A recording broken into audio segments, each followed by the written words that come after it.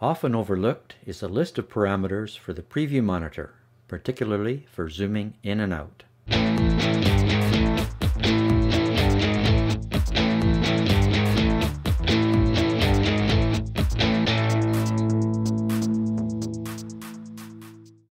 I'm using Magix Movie Studio Suite 2023, but this applies to the older Movie Edit Pro, recently renamed to Movie Studio, and Video Pro X.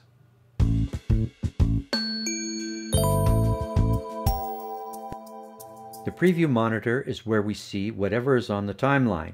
In Movie Studio, this doubles as a source monitor to show a preview from the media pool. VPX has a second monitor for use as the source monitor. The window where we see the material, a video clip or a photo, has the size and shape given in the project settings. If the size of the project is set to 1920 by 1080, which gives a 16:9 aspect ratio, then the preview monitor window takes this size and shape. An image that is 1920 by 1080 will fill the window.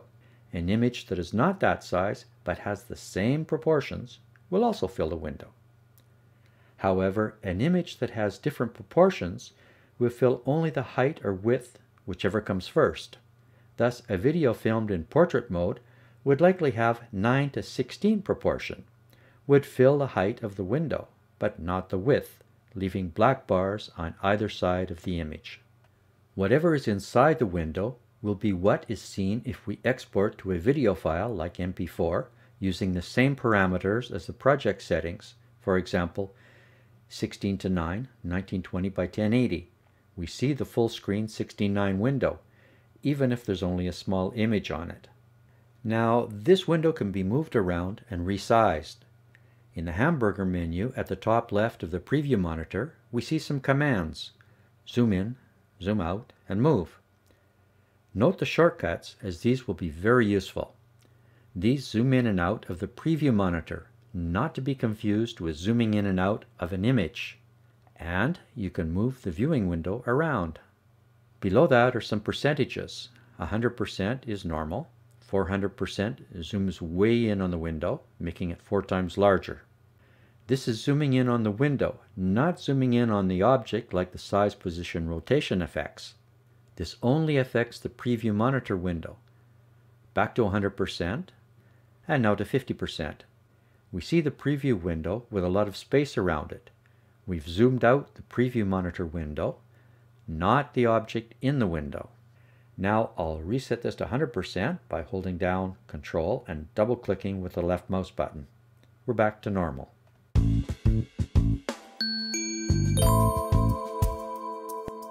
Here are 2 uses. 1, to be able to zoom in without creating a zoom effect. Say, if you want to see some detail in the image up close, maybe to read some text that's in the image, or to select a color or pin an object to a particular location. The second one is to be able to see the outline of an image that moves outside of the preview window, say to have it fly in or fly out. For the first case, to zoom in the window to see something up close, I'll select 400%. To move the window around, hold down the Control key and pan by holding down the left mouse button and dragging the window. Now I can see the dog up close.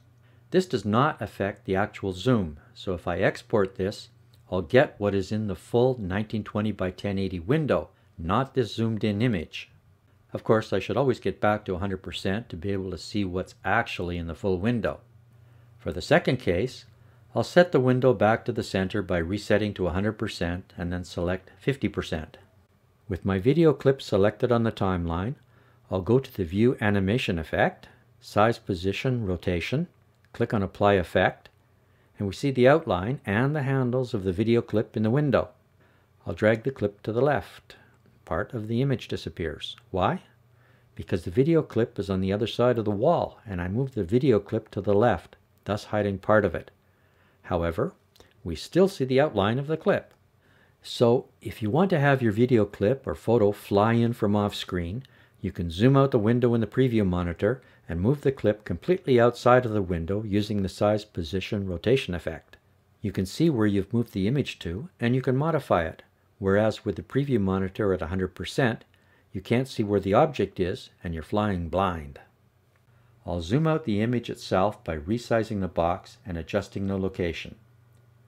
Set a keyframe, move along the timeline, and drag the image back into the window and another keyframe will be set. Move along the timeline and set the image to movie size and centered. I'll deselect the video clip and play it back. We see the small video clip fly into the window from off screen and go to full screen.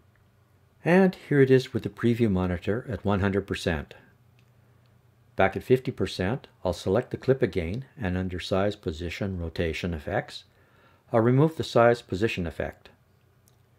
Now I'll zoom in on the image, not the preview monitor, by dragging an edge handle outwards since we have access to the handles outside of the normal preview window. We see the image size change within the window and we see the outline of the original image outside of the window. If I reset the preview monitor to 100%, we see exactly the same thing in the window.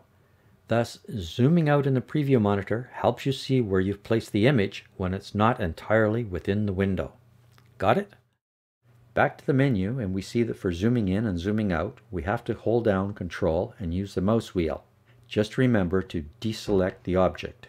At any time, you can quickly zoom in or out of the preview monitor without affecting the material on the timeline. Remember to always get back to 100% by holding down Control and double-clicking.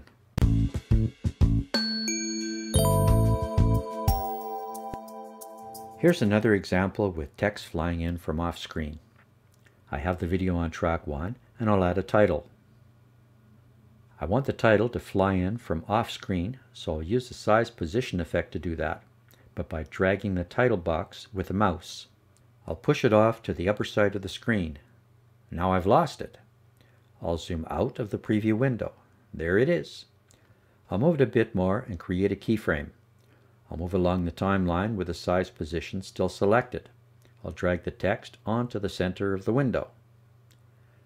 Playing it back, we can see the text box moving in from off-screen to on-screen.